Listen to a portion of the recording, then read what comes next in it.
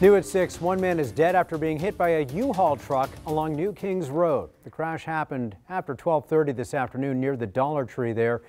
According to the Jacksonville Sheriff's Office, the driver of the U-Haul was heading southbound on US 1 when the vehicle went off the roadway and hit that man. Police say the pedestrian died at the scene. JSO says traffic homicides are becoming a big problem in Duval County. Traffic homicides are, they're up, and we're very concerned about them, and we're trying to, as an agency, address it through enforcement, through education. Police haven't yet released the name of the man killed. The crash remains under investigation tonight.